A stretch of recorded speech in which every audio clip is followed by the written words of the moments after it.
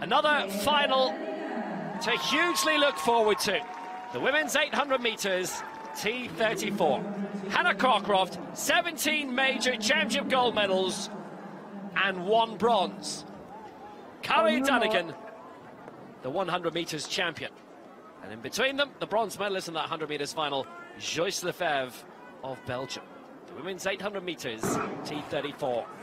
It's underway, and we're expecting another straight shootout between Cockcroft and ADENEGAN. That's 2 victories for ADENEGAN in the past month over Cockcroft, who in her first 17 major championship finals had won each and every one. Now Jason Smith has 18 championship gold medals to his name, but Cockcroft, well, there would have been major personal disappointment, no doubt about that. The fact that ADENEGAN would have finally taken away that astonishing golden streak. She had never been beaten in a championship final prior to that.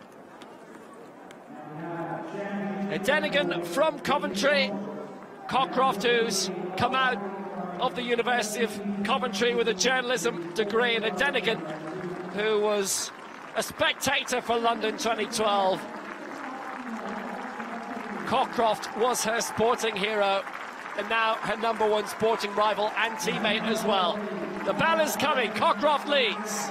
ADENEGAN in second position. LEFEVRE way back in third. This has developed into a tremendous rivalry, and Cockcroft was still winning the golds all the way through in Doha, in Rio, in London. Now we come to Berlin, and after that victory for ADENEGAN over Cockcroft with that world record in the anniversary games in London in the 100 metres, then turn Cockcroft over here in Berlin in the European Championships. It's cat and mouse. It's Cockcroft leading the way out where she wants to be, but ADENEGAN is exactly where she herself wants to be as well. The acceleration's on the way. Who's going to get the gold? It'll be gold and silver to Great Britain, but what's the order going to be? ADENEGAN looking to move on the outside. Cockcroft's in lane 3 almost. ADENEGAN moving out to lane 4. What a sprint between these two. Cockcroft still holding her own, and she looks like she's going to take it. ADENEGAN accelerating, but Hannah Cockcroft, it's a gold medal each. Cockcroft wins it 2:14.37. It's a championship record. ADENEGAN gets the silver.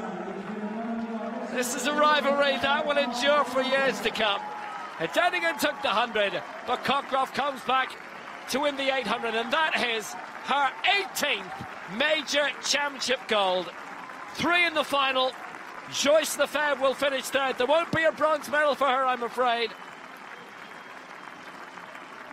But the lady from Antwerp who won bronze in the 100 metres, and Cockcroft, well, she'll be top of the podium again. Championship record 2:14.21, and it was hers. It's way outside her world record, but that is absolutely irrelevant. What a sprint between these two. And Cockcroft, well, it feels like she's been around forever, but she's still only 26. Wheelchair races go on forever. ADENEGAN, 17 years old, turns 18 2 days before New Year's Eve.